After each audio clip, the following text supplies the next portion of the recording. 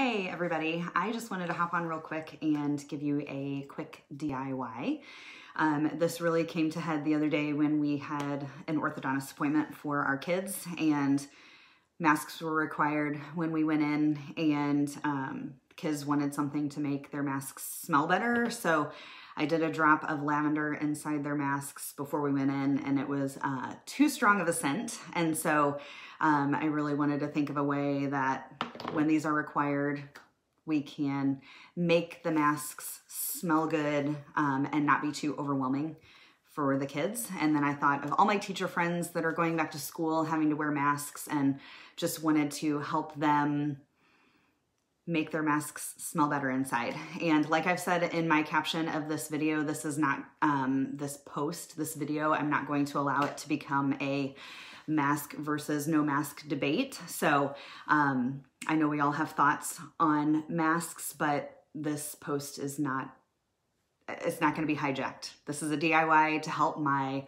friends who are teachers and to help my friends who have kids going back to school that have to wear masks, to make it a little bit more pleasant. So there are various essential oils that you can use for aromatherapy in your masks to do different things, to calm you down, to help with stress relief, to help with general support of the body, to help make you happy and uplift you. And I just wanted to show you how quick and how easy and how inexpensive this can be to make it yourself. And you can spray it inside your mask. I would spray it probably, you know, when you're on your way to work or before your kids get on the bus, whatever, so that the mask can dry before you go. So I am using reused oil bottles. So this is a 15 ml bottle of whatever oil it was that I boiled, took the label off of, and am reusing. So costs nothing. And I got these little sprayers off of Amazon. So if I can figure out the link, I will go ahead and put that in the caption so that you can get these off of Amazon, but you can find them. I mean, if you just search it on Amazon, you can find it. So let's talk about how you're gonna make it. So you just need a bottle, a small spray bottle. If you're using something larger than 15 ml, you're just gonna have to adjust your recipe. So just adjust your recipe accordingly, but you need a small bottle. I have some Epsom salt here, and then you need water and whatever essential oils you wanna go ahead and use.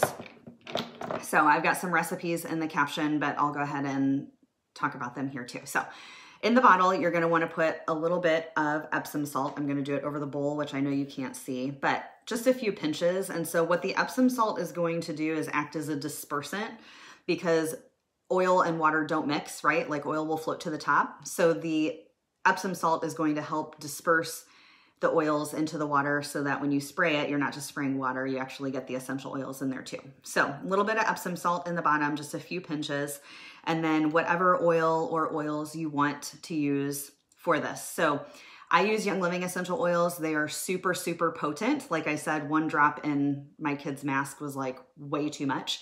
So if you're using a different brand of essential oil for aromatherapy, you might need to use more drops than you would with Young Living, but I'm using Young Living, and so I didn't actually think about which one I wanted to make today. I really love Peace and Calming, so I'm gonna use that. So we're gonna use Peace and Calming, and I'm just gonna use 5 drops.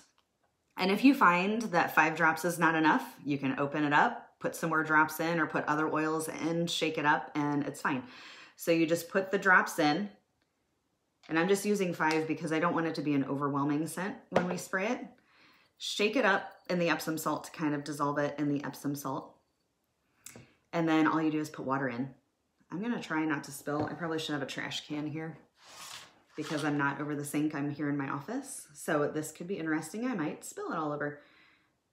We're gonna go ahead and pour it in here.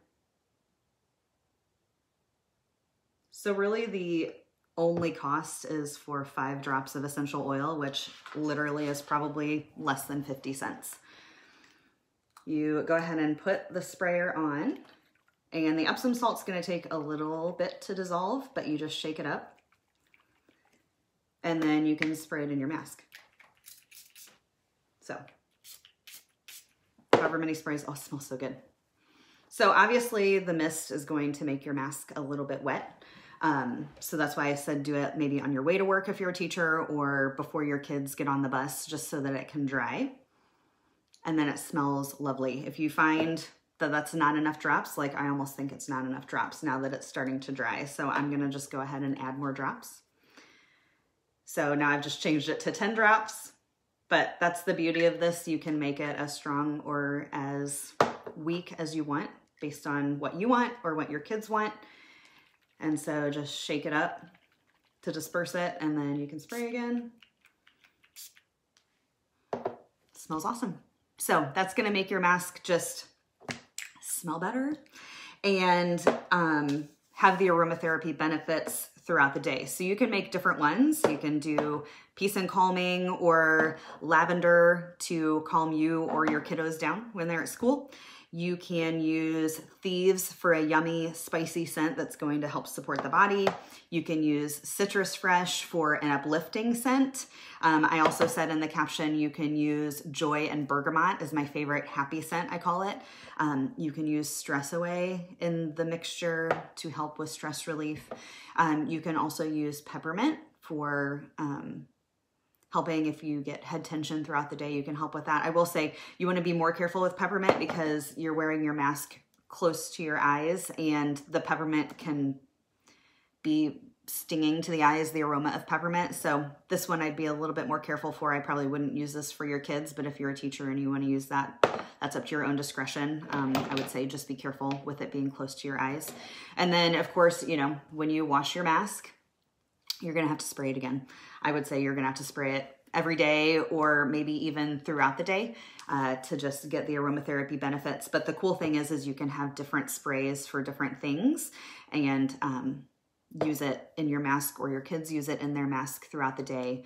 And hopefully it will just help to make it a more pleasant experience for those that have to wear masks when they're going to school. So I hope that helps, and I hope you make them. Let me know your favorite scents and which ones you're going to try. And I hope you all have a great day. Thanks. Bye.